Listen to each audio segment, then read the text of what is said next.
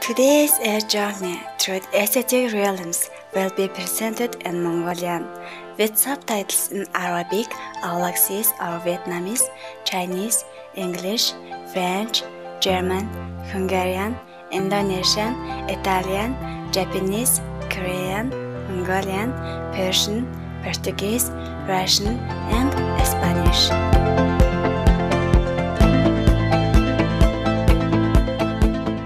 Сайхан сэтгэлд үзэгчдээ Supreme-Master телевизийн үзэсгэлэнт ертөнцөөр аялахын нэвтрүүлэгт тавтай морилно.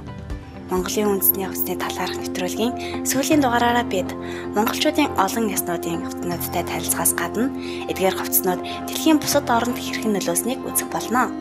Бидний хүндэт зочноор доктор Сэнтжавын дуламгай болон загвар зохион бүтээгч Цэмбэлийн уянга мөн 2010 оны Монгол дээл наадмын оролцогчид байх болно.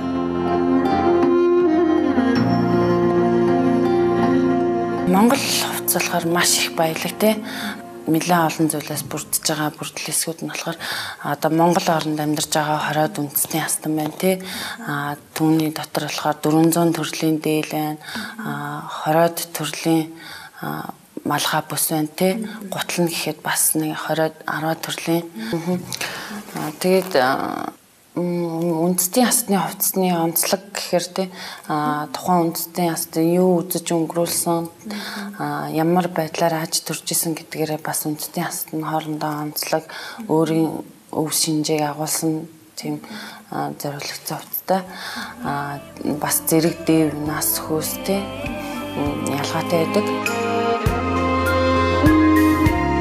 Эхлээд бүгдээрээ Монголын ухаан амын 80% эзэлдэг хамгийн том үндэстэн болох халах үндэсний хувцастай танилцгаая. Би Дорнот аймгаас ирсэн одоо энэ нааданд оролцох гээд дээлтэй Монгол гэдэг наад. Дөнгөж саяхан гэхэд бид нар Дорнот аймагт байна. Үндэсний хувцсны зүүн бүсийн болон 3 улсын одоо үндэсний хувцсны үзэсгэлэн худалдаа болоод түүнд одоо манайх би чи Монгол гоё хувцсаараа орж одоо грамбрын шагналд авсан.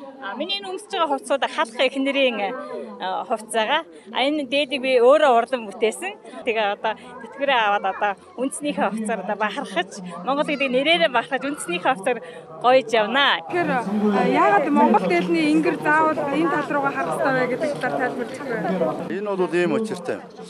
Ингэр нь эндээ байдаг нь хураа гэдэг штэ. Хураа гэдэг нь хураах гэсэн утгатай үг. Тэгэхээр өвөг дээцтэй өргөлөө өргөчөөд өвөг дээцээс хишгэ хүртэхдээ бид нар хураа гэж хурааж аваад ингэрлүүгээ ингэж хийдэг. Ингэж хураадаг. Ийм учраас энэ талтай байдаг. Тэгээд нар зүү эргүүлээд ингэж хурааж байгаа учраас ингэр нь эндээ байх учиртай. Та өөрийнхөө дээл хувцсны хоёлоо дэлгэрэнгүй тайлбарлана. За миний энэ дээл бол одоо хаж магнэг дээл. Энэ луу одоо энэ лууных нь гадна талаар ингээд ойдсон байгаа энэ сүлжээс бол эртний монголчуудын зоосон сүлжээс гэж байдаг. Тэр зоосон сүлжээс ингэж хийсэн байгаа. Энэ удаагийн Монгол одоо дээлтэй Монгол наадамдаа би одоо зориуд ингэж оролцож байгаа. Тэгээд энэ монголчууд маань яадгийг гэхээр энэ эр хүн бол бүс бүсэлдэг, бүстэй гэдэг тийм үү? Бүсэн дотор бие оршимо гэж. Бие дотор сүнс оршимо гэж. Тэгэхээр бүс нь бие хамгаална, биеийн сүнсээ хамгаална гэж. Тэгэхээр сүнсээ бөхөж байгаа нь монголчуудын бүс чангатай байна гэдэг учир тэр. За энэ малгай өмсдөг маань юу гэхээр малгайгүй Монгол гэж бол байхгүй. Малгай дотор толгой оршимо гэж. Тийм ээ? Толгой дотор ертөнц оршимо гэдэг юм. Малгайгаа ингэж дээдлж байсан юм аа. Та үснийхээ тухай тайлбарлахгүй юу? За энэ бол яг одоо ингэж эртний монголчууд бол одоо ингэж одоо 3 дахь нүд гэж 3 дахь мэлмэ гэж ярьдаг тийм үү? Энэ бэлгийн мэлмэ гэж ярьдаг. Бэлгийн мэлмэгээ энэ хөхөл үсээрээ хаадаг. Яагаад тэгэхээр гадагшаа юм алдахгүй дандаа дотгошоо авна гэсэн утгаараа байдаг. Казак үндэстэн бол манай улсын ухаан амын 4% эзэлдэг ганц лалын шаштай ард түмэн юм. Тэдний хувцас нь уран нарийн хээ угуулзаар хатган ойсон байдаг бөгөөд эмэгтэйчүүдийн толгоон гоёл богино ханцууд хантаазаараа ялгардаг. За бид өнөөдөр Сонгоо хайрхан дүүргээс Казакийн үндэсний хувцсаараа одоо дээр үеэс уламжилж ирсэн энэ хувцсаараа бол одоо оролцож байгаа. За дээлэгтэйгээ зэрэг энээрээс дээр үеэс уламж ирсэн энийг бол одоо гар хатгамлын аргаар мөн одоо хоёулын машинаар хатгаж хийдэг. За энийг бол одоо зэрэг дандаа гараар хатгаж хийсэн. За энийг бол одоо манай гэр бүлийн хүн өөрөө ууралж хийсэн. За энэ бол одоо мөнгөн бүс. Одоо манай Монголын бас мөнгөн бүс гэж байдаг шүү дээ. Тэр шиг л одоо үндэсний мөнгөн бүс байгаа. За энэ бол одоо хутга. Гинжал хутга одоо хэд хутга гэж ярьдаг шүү дээ. Тэр. За энэ ард тал бол одоо кисэ гэдэг энийг. За энэ болтойгоо зэрэг одоо тэлээ. Одоо тэгээд энэ дэр бас өөр бас юмудаа зүүж барих одоо тийм зорилттой хийгдсэн байдаг юм да. Одоо энэ цагаан нөмөрөг бол одоо наастангууд өмсдөг. Өсөө гаруулахгүй гээд урдаас нь энийг тусгаа. Тэгээд эн чинь бол тусдаа дөрвөн булангад нь энэ одоо бурш намаа гээд манайхан энийг қызыл кестэй гээд ярьдгийг манайхан. Тэгээд ийгээс энэ қызыл кестэйгээр тэгж бүх гоёг ин оруулаад ингээд хийдэг юм аа. Би өөрийн хувцасаа бараг 2 сар шахуу тэгэл өөрөө хийсэн байгаа гарын зүгээр хийсэн. Казак хүмүүсийн чимэг зүйл энийг одоо чимэг бүр гоё гэдэг энэ төвөлдрөг гэдэг казахын төвөлдрөг гэдэг энэ. За. Төвөлдрөг гэдэг бүр гоёны. Чинь нэмж хийсэн гоёны төвөлдрөг гэдэг дээр үед байсан. Казак үндэсний хувцсыг өмсөж байхад одоо бид нэр өөрсдөө нэг бахархалд нэг сайхан тэгж санагддаг. Халах казак үндэснээс гадна дөрвөд, баяд, буряд, дарганг, загчин, урайхаа гэсэн үндэстэн яснууд байдаг. Эдгээр нь бүгд тус бүрдээ өөр өөрсдийн онцлог дээл хувцастай. Монголчуудын дээл хувцсны баялаг шинж төрх нь хүнүг бие үеэс ч өмнө буюу 2200 жилээс илүү настай юм. Тийм зэвсгийн үеэс анх үүссэн хүннүү үедээ бол бүр илүү хөгжөөд яг Монгол захта дээл гэж баруун тийш зөв тийш зөвлөгтэй дээл гэж үйсэн. Хувцсны дүрм бас байдаг гэсэн, хувцсны хуйлтай байсан хүмүүд. Монгол хувцсны үүсэл хөгжил болохоор үндсэн дөрвөн хэсэгт хувааж үздэг. Төгс судлаачид маань нэгдүгээрт нь болохоор нэн эртний, хоёрт нь болохоор дундад зууны үеийн гэхээр 13 дугаар зуунд тий. Хожим үед гэхээр 17-оос 19 дугаар зуун хүртэл тэгээ орчин үеийн болохоор ингээ 21 дугаар зуун гэж хувьсан өөрчлөгдөж ирсэн байна. Тэгэхээр Монгол хувцсны соёлын нэг онцлог тал бол Монгол хувцсны соёл маань төрийнхэн хүндэтгэл бэлэгдэл шүтлэгтэйгээ нэг дуялдаатай байд юм аа. Хамгийн наад зах нь мандах төрийн малгай, дэвжих төрийн дээл, хан төрийн хамтаа буюу ханжаар, за тэгээд бүтэх төрийн бүс, тулах төрийн гутал гихчлэнгээр бүх хувцсыг бол Монгол төрийн бэлэгдэл гэж ингэж үздэг юм аа. За монголчуудын энэ бэлэгдлийн ёс бол тухайн үеийн одоо ёслолын зан үйлийн болоод төрийн үйл хэрэгт оролцоход бол заавал дагалдаж явдаг.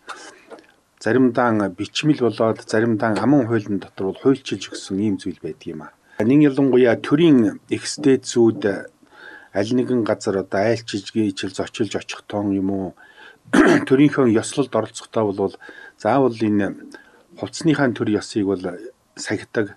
Түүгээр ч барахгүй жирийн ард харц ард хүнч гэсэн ялгаагүй мөн одоо цагаан сар баяр ёслолынхаа үеэр Монгол хувцсныхаа энэ дэг журам хуулийг бол даган баримталдаг ийм цаг үе байсан юм аа. Олон зуун жилийн соёлын нөлөөгөөр Монгол үндэсний хувцсны зарим нэг хэсэг хэв маяг хажуу хөрш орнуудын хувцсны хэв загварт оржээ.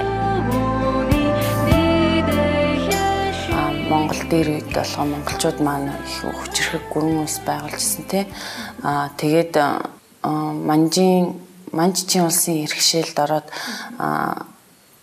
одоо Монгол хувцс маань одоо манж улсын одоо хувцсанд одоо нөгөө тусгаж эхэлсэн. Тэгээд нөгөө манжууд маань манай Монгол хувцсны хэв загварыг өөрсдийнхөө хувцсандаа тусгаад тусгасан. Тэгээд үүнээсээ улбалаад зүүн өмнөд Азийн орнуудад Монгол хэв загвар төгсөн гэж ярьдаг.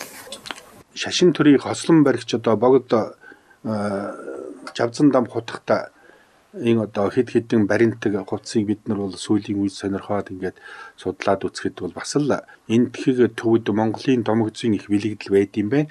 За иймэрхүү Монгол хааны дээл бол одоо үндсэндээ 9 луутай байсан юм билээ. Түүнээс биш одоо Манжин хаан хүртэл 5 луутай дээлтэл байсан тэр монголчууд болохоор 9-ийн тог билэгддэг учраас 9 луутай ийм баримтыг дээл өмсөжсэн гэж. За ингээд ер нь игэл хар цардаасаа эхлээд болон ихэс дээдсээ хүртэл одоо хувцсных нь бэлэгдлийнхээ угалзанд хүртэл одоо учир байдаг. Өнөөдөр үндэсний хувцс маань дэлхийн тавцанд Монголын ард түмний соёл заншлыг таниулан сурталчилахад чухал ач холбогдолтой байдаг юм. Одоо сүүлийн үед бол одоо манай монголчууд жинхэнэ Монгол гэдэг нь одоо нэрээ дурсахын тулд монголчууд Монгол үндэсний хувцсыг өмсөж бол маш их гоёж байна. Энэ бол их бахархалтай хэрэг байгаа юм. Мөн гадаадын одоо манайд ирсэн жуурчин гэрчд байна. Эднэр бас манай Монгол үндэсний хувцсыг их сонирхож бас өмсөж байна. What do you think about the Mongolian traditional del? I like it a lot, and that's why I'm wearing one. And I bought this one. Well, I had it made several months ago because I wanted to have a real nice del. Which also reflects my work, which is with water in Ulaanbaatar, so it has the blue color of the water, and I like this a lot. So it feels comfortable to wear. Сэтгэлээсээ хуваалцноо. За баярлалаа. Гадаадын хөвгтэй яг уу Монгол дээлтэй энэ наадамд оролцсонтой баярлж байна. Хоёр хамтдаа оролцоод энэ шагналыг авсан юм байна шүү дээ. Тийм, бид хоёр хамтдаа оролцоод авсан. Таны өмсөн ямар ясны хувцс вэ? Энэ бол загчин үндэсний хувцас. Загчин хүний үндэсний хувцас. I've been out in Mongolia for almost 3 years, and I start to feel a little bit like Mongol, and that's why I have to participate, of course. Дээлтэй Монгол наадам дараарай. Тэгээд дээлээрээ гоёорой гэж хэлсэн. Энэ Монгол хувцас дээлээ өмсөж өөртөө гоёорой гэж. Одоогийн залуучууд маань үндэснийхээ хувцсыг өвгдээцхэн ёс заншиллыг илүү их ойлгож бас өвгдээцхэн хэлсэн сургаалаар инэрэнгүй одоо ихтлгийдээ инэрэнгүй байгаасаа ихтлгийгээ хайрлаасаа гэж хэлмээр байна. Профессор Синд Жавын дулам хатагтай цэмбэлийн уян болон Монгол дээр наадамд оролцож Монголын үндэсний хувцснээс гайхамшигаас танилцуулсан та бүхэнд чинсэглээсээ бид талархаж байна. Нүд гэлбэн мөнгөлөг тансаг сайхан хээ оголц гоёл чимэлтэй хэрнээ амьдрал ахуй тохирсон хэв загвартай хувцаа өдий хүртэл хэрэглэж буй үнэнч ариун үзэсгэлэнтэй эрхэм ард түмэндээ талархъя. Соёлын ариун их баялагтай Монголын агуу үндэстэн Деважингийн хязгааргүй хайцлаар дүүрэн байх болтугай. Хүндэт үзэгчтэй Supreme Master телевизийн үзэсгэлэн ертөнцөөр аялах нэвтрүүлэгтэй хамт байсанд баярлалаа. Онцлог мэдээний дараа цагаан хоол эрхэмсэг амьдралын хэм маяг болох нэвтрүүлгээ хүлээн аваарай. Деважингийн инэрл нэгүсэл таны хайрын сэтгэл баяр баясгалыг өгөх болтугай. Honorable viewers, thank you for being with us today on a journey through esoteric realms on Supreme Master Television. Coming up next is vegetarianism, the noble way of living. After noteworthy news, may heaven's grace bring joy to your loving heart. For more details, please visit www.suprememastertv.com/AJAR.